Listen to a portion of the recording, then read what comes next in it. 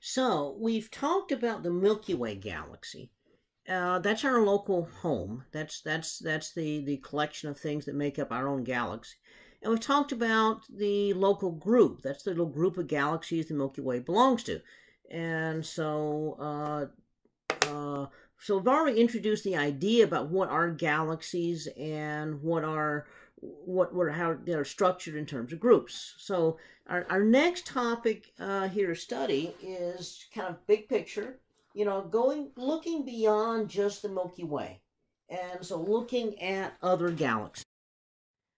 So here's a picture of the Andromeda galaxy. It used to be called the Great Spiral Nebula Andromeda. We talked about the history of this, how they used to think this was a cloud of gas swirling together to make a star, until Edwin Hubble discovered, oh no, wait, it's an entire galaxy.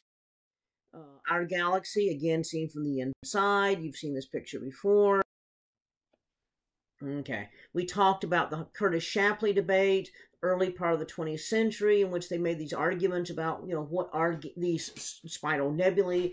Herbert Curtis actually was the one pushing the idea that they are things like the Milky Way. Island universes is the name that he used to describe this, and Harlow Shapley arguing that the Milky Way really is the entire universe, and how the argument was really settled by when Hubble discovered a way of measuring the distance to the Andromeda galaxy. Okay. So the way we measure distance to galaxies, the nearby galaxies, is with Cepheid variables in the galaxy, and that lets us find the distance. So here we have a very pretty galaxy, a nice spiral galaxy, grand design spiral. This spiral galaxy is M81, and it's about 12 million light years away. Now, when you talk about distances like that, millions of light years, humans really have a tough time conceptualizing a million. So, again, in astronomy, we often talk about parsecs. So 12 million light years is about 3,700,000 parsecs. Well, that's still a pretty big number. So divide by 1,000 to get kiloparsecs, or divide that by 1,000,000 to get megaparsecs. So a megaparsec is parsecs divided by 1,000,000. And so it's 3.68 megaparsecs. Now, 3.68, that's a number you can grasp. And it's a little over 3 2/3. You have an idea what 3 2/3 looks like. So we often talk about distances to galaxies in megaparsecs. Size of a galaxy, we often talk about in kiloparsecs. And then distance to nearby stars is either parsecs or light years. Well, if all Hubble did was measure the distance to, figure out what the Andromeda galaxy is, what galaxies were, that would have made him famous. He did more than that. He also figured out a way of classifying galaxies, the Hubble classification system, which we still use. That's also something to make him famous. But one other thing he did really made him famous. Remember, Vesto Slipher had realized that the galaxies, or the spiral nebulae he was measuring, were, for the most part, redshifted. Well, Hubble comes along here and he says, well, not just redshift, let's measure how redshifted they are. And so what he did was he looked at a bunch of galaxies. He measured spectral lines in the galaxies, like the calcium H and K lines. And he noticed that for nearby galaxies, which looks pretty big, they're located in one spot. As the galaxies are farther away, then they're more and more redshifted. And so this gave rise to a relationship that he made a graph of how far galaxies were away from us, and compared with the redshift. So the farther away they are, the more redshifted they are. And so in 1929, he made this graph. So the distance in megaparsecs is here. The recessional velocity in kilometers per second is here. And so there's a trend here. So you have these dots all over the place here. But if you use a computer or even Excel to plot the best fit line through there, you notice there's a rough trend. Well, this actually indicates something. that there's a definite relationship here. So he extended the date. So in 1931, he went and looked at things much, much farther away, and that trend he noticed in 1929 continues. Now, this was a major step forward, because that means if you've got a galaxy out here and you were to look at the spectrum of the galaxy, you measure how redshifted it is, then we know that the velocity is the change in wavelength over the wavelength times the speed of light. So the redshift, in fact, this change in wavelength of over the wavelength is supposed to be, we sometimes call z. So the velocity is z times c. So z is the redshift. By measuring that redshift, the change in wavelength over the wavelength, multiplying it by the speed of light, then we can find the velocity. So on a graph like this, you would say, hey, there's this galaxy. It's so far away, I cannot see Cepheid variables in it, but I can measure the spectrum of the galaxy, find out how redshifted it is, find out it's like redshifted like this, come over here, and it's that many megaparsecs away from us. So this was a huge step forward. And so this relationship, now this is a graph. So you look at a graph like this, and we know the formula for a graph is that the y equals, for a line, mx plus b. Well, b is 0 because we're intercepting here. So that means the y is the velocity, the x is the distance. So that means that there's a slope here, and the slope we call the Hubble constant. Well, if we do a little bit of algebra on that, then we see that d equals 1 over h times v.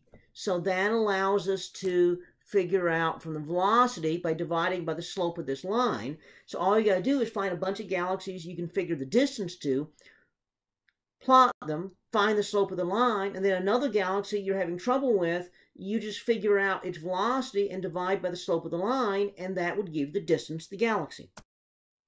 Okay.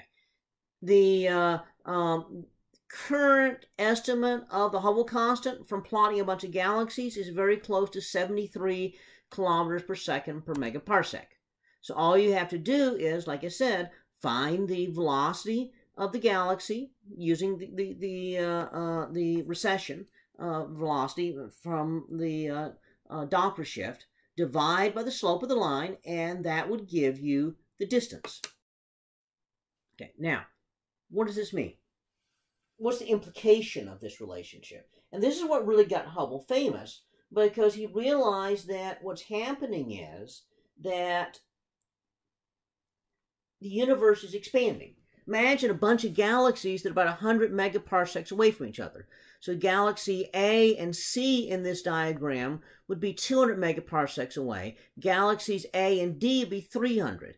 So after a certain amount of time, everything's moved. So galaxies A and B are 150 megaparsecs away. They used to be 100, so they changed by 50. Galaxies A and B are now 300 away from each other. They used to be 200, now they're 100 more. Galaxies A and D are 150 away from each other. They used to be 300.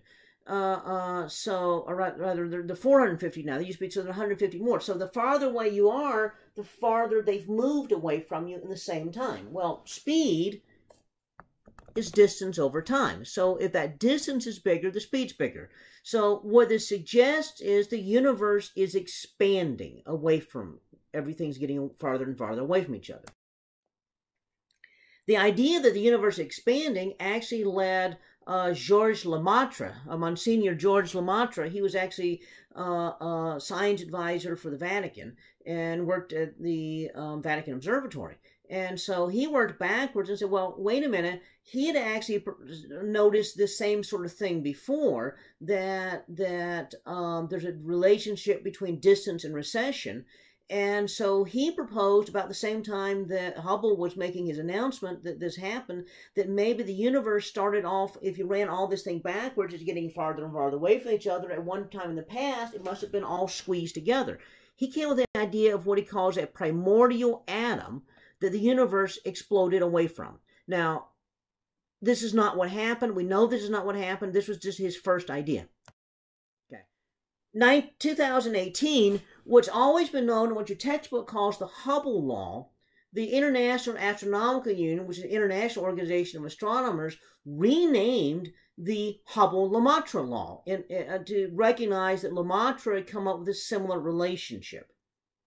Okay, so Hubble law or the Hubble-LeMaitre law. Now, the idea that everything started with primordial atom, Sir Fred Hoyle said that's ridiculous. In fact, if it was all squeezed together that tightly, it would collapse into a black hole. And that'd be the end of the universe. There'd be no universe at all. And so he says the whole thing's like silly, like some big bang happened and blew the whole universe apart. So he originated this term Big Bang as a very derisive, derogatory term to describe LeMaitre's idea.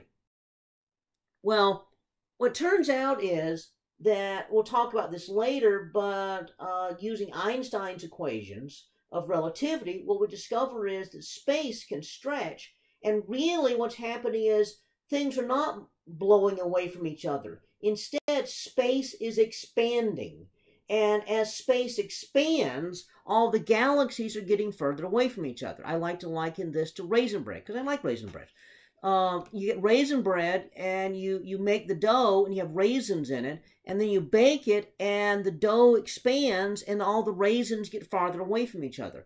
Well, if you slice open the raisin bread, you don't have little tunnels here where the raisins move through the bread to get away from each other. What happened was the bread expanded, and the raisins were sitting still and went along for the ride.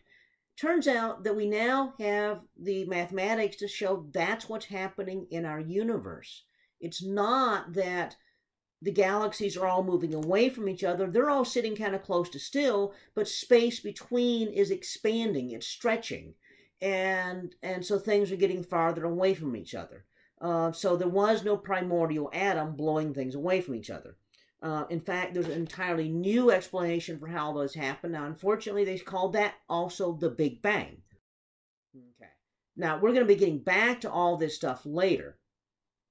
But to explain the whole thing, to do the detail, we have to understand the Hubble constant. Okay, we really ought to call it the Hubble-LeMaitre constant, but we still call it the Hubble constant.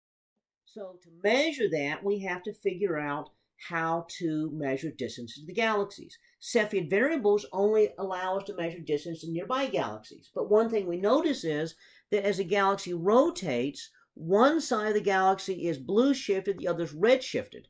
And so by measuring that rotation rate from the difference between the red shift and the blue shift, we've discovered that for spiral galaxies, that the brighter the galaxy is, the faster it rotates, because the brighter the galaxy, the more mass it has. So if you measure the rotation rate of the galaxy, you know the absolute magnitude of the galaxy. And so the distance can be found from 10 raised to the apparent magnitude minus absolute magnitude plus 5 over 5. We keep using that same equation again. This is called the Tully-Fisher relationship.